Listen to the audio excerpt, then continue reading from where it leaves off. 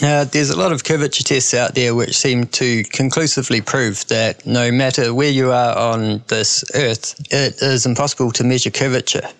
But that's obviously not good enough for a lot of people out there, so I've decided to take the curvature test a little bit further.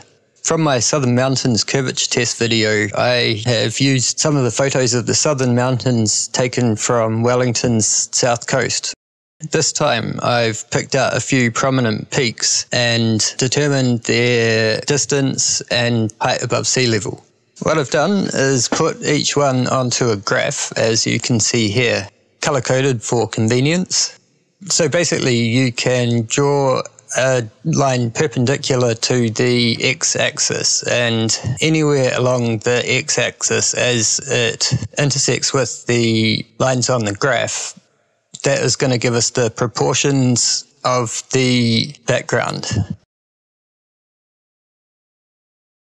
So we should be able to match the graph up to the photo, and the heights of the peaks should correspond. And if this works, this is absolute proof that there is no curvature.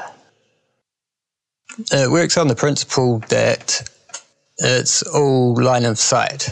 So as you can see here, I've put some concentric rings from the spot that the photo was taken so you can see the relative distances, just to illustrate that what we see in the background is just line of sight, but the heights of the peaks have been extrapolated to account for distance and perspective. So let's see how they match up.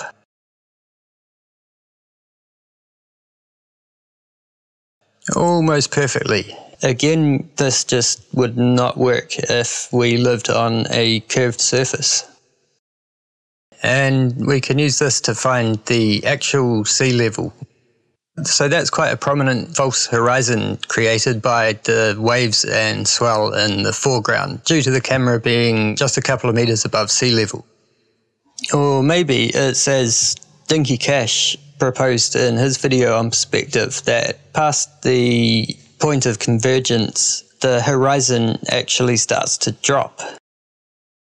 So this seems to prove to me that perspective is a lot more complex than people think, and due to the fact that the further peaks do not seem to drop off, we can only conclude that it's flat. The perspective and proportions work out perfectly.